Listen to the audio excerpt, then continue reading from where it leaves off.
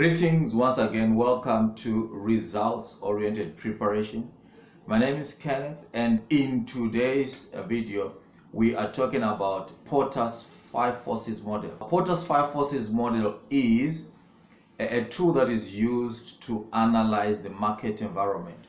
Now, the importance of this tool is to make sure that businesses know the shape and the force and the strength of the competition that they may face in the market environment. Now, remember that a business in the market environment does not have full control over the variables or factors that are there.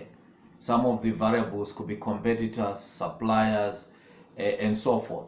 However, it is essential that a business knows the strength of the competition that is in that market environment, and one way of doing so is to use a tool such as Porter's 5 forces model. Now, this in particular content is for grade 12 business studies, 2022 grade 12. Wishing you all the best. Now, remember, first, before we go into our content, please like and share the video. If you have not yet subscribed, please do subscribe to the channel. Now, Porter's 5 forces model are these that we're seeing here on the board. The first one, we'll start here to your right. The first one is the power of buyers, and then next, the power of suppliers, and then we've got competitive rivalry, and then the threat of substitution, as well as the threat of new competitors. So basically, the model states that a business has to know the impact that these have on that particular business for it to get ahead of competition. For example, if we look at the power of buyers there, we know that buyers have impact on the business because they can choose to either buy or not to buy, and as well as the strength of the demand for a particular product can position a business quite well in that particular market environment. And if it has got a lot of buyers wanting its products, demanding its product more than they do to their competitors, therefore that business can be ahead of the competition. And then the next variable there is the power of suppliers.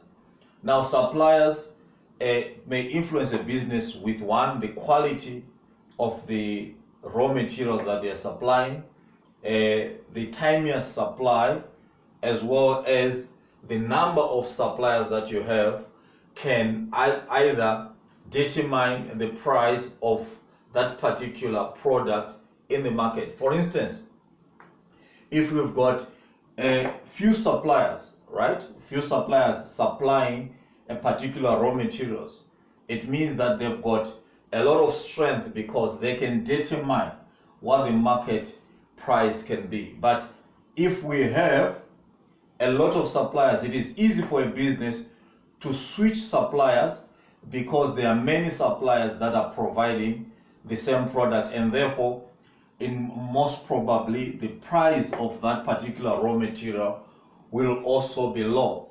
And again, the issue of the quality of the raw material as well as the pricing also have an impact on how this business will relate to its suppliers.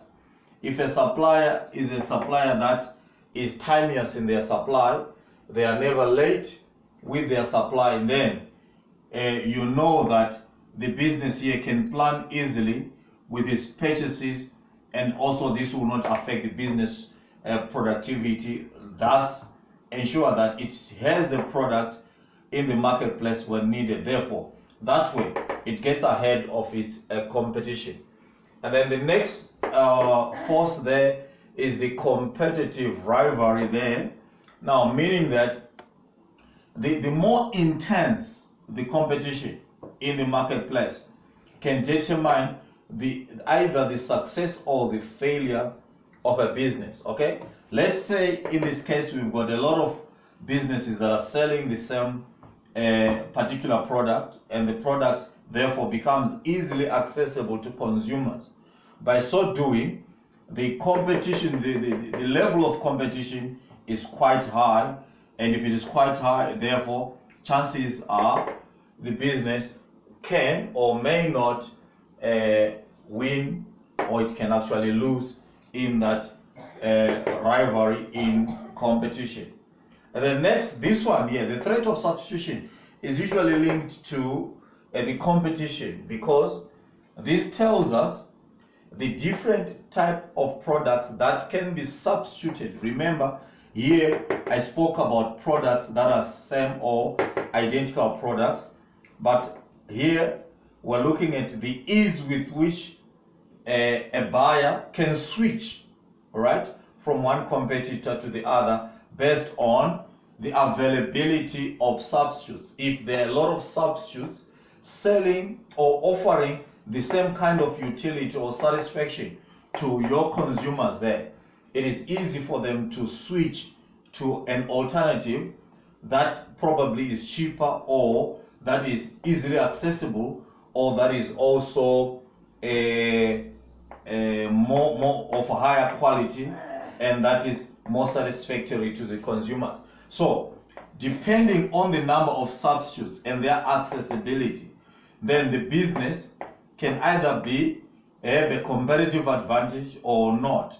Okay, so if there are more substitutes, then it is easier and cheaper for a business to switch whenever the main business is not providing according to satisfaction. And then lastly but not least is the threat of new entrants. Now what this means is how easy it is to start a business in that particular sector or in that market.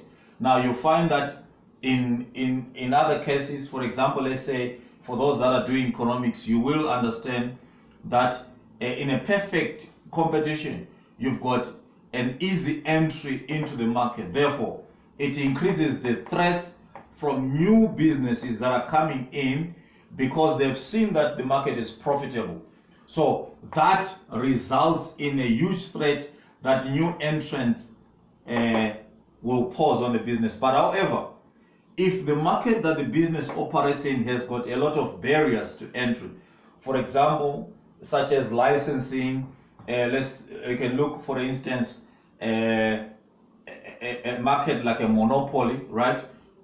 You know that there are barriers. For example, ESCOM is protected by legislation, is protected by certain laws that prohibit others to go in and compete with it. So there's actually no threat there of new entrants. But where there is free competition, it is easy for businesses to come in vying for those same profits, and therefore increasing the level of competition in that particular market, thereby affecting that particular business. Remember, therefore, grade 12, 2022, and all the other guys that are writing exams this year, early preparation equals excellent results. And also, the channel will benefit from you liking the video, sharing it, and subscribing if you have not yet subscribed. We'll see you in the next video. Thank you.